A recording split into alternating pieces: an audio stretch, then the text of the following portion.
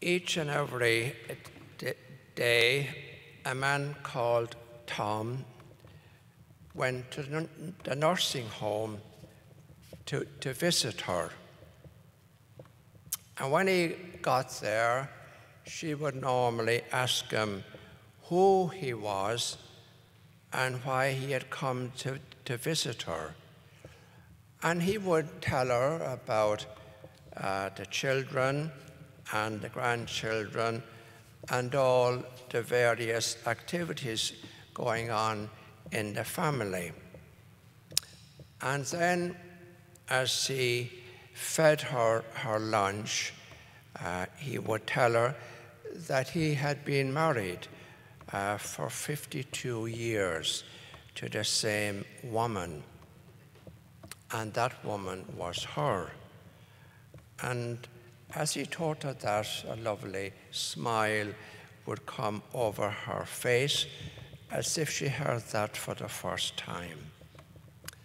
Her name was Margaret, and she had Alzheimer's.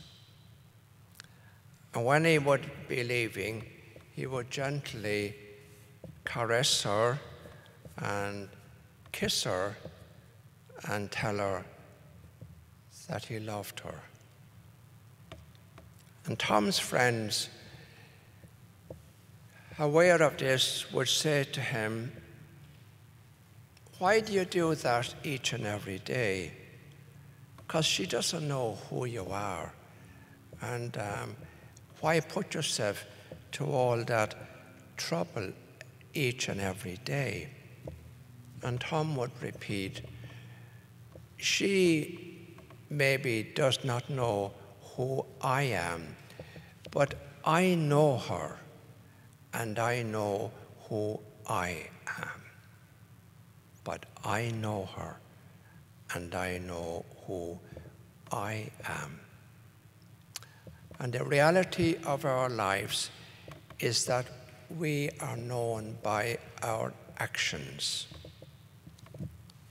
And how we treat one another is what people will remember. Not just what we have said, but by what we have done, by our actions.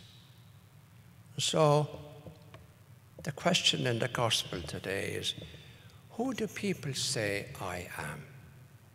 The question asked by Jesus.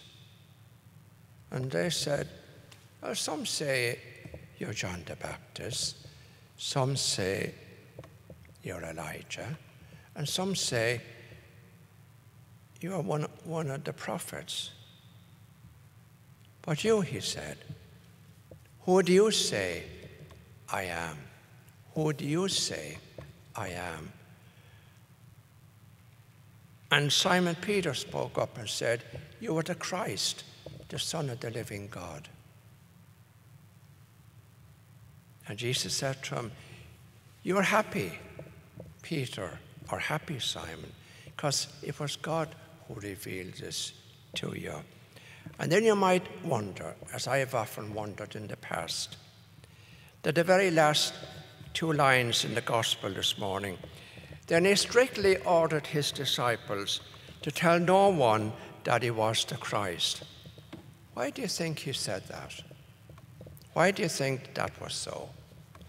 Well, a good explanation for that might be for me to look at my own faith and to look at your faith this morning and what Jesus means in your life.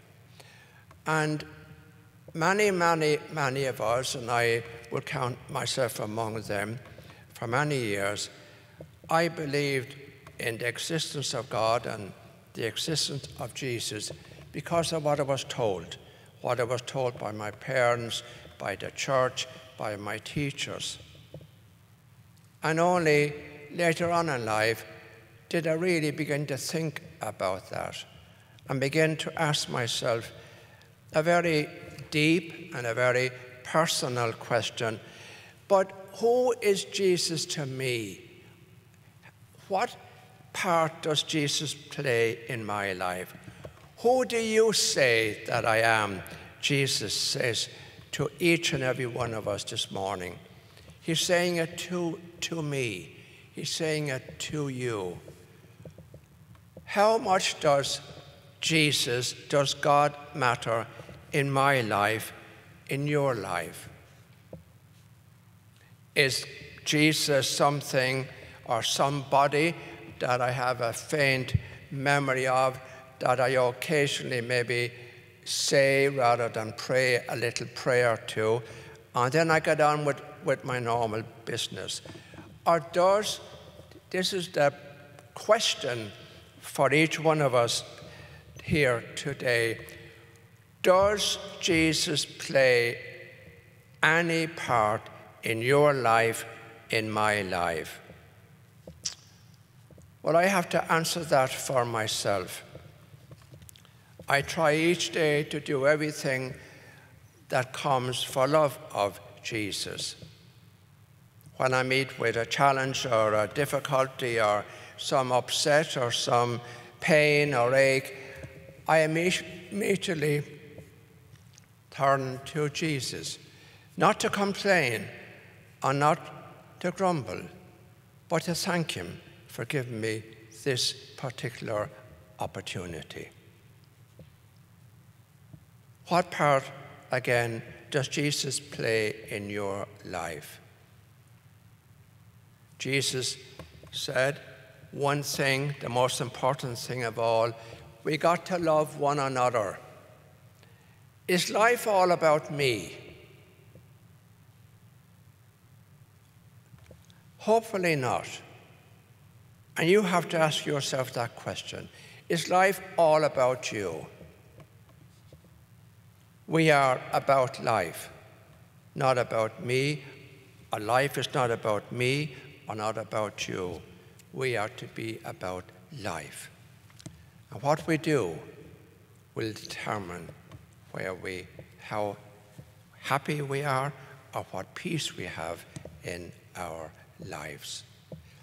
I don't know what image of God or Jesus you have in your mind when you think of God or when you think of Jesus, but we are defined by the image we have of God.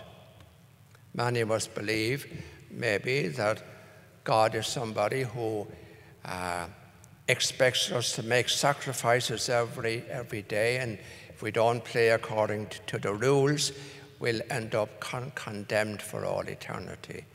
If that is the God that you believe in, I tell you, it is not the God that I believe in. My God is a loving God, a forgiving God, a God aware of our weaknesses, a God to whom we can turn any time, any moment, who is always there ready to help us, a God in whom we can trust. And when the chips are down, who do you trust most in? I presume, like myself, you have been let down by many, many people in the past, people in whom you put your trust. But I can never say that God has let me down, because I know that God is always on my side. So, come back to the question. Think about that today. Who do you say Jesus says to you today? Who do you say I am? What part do I play in your life?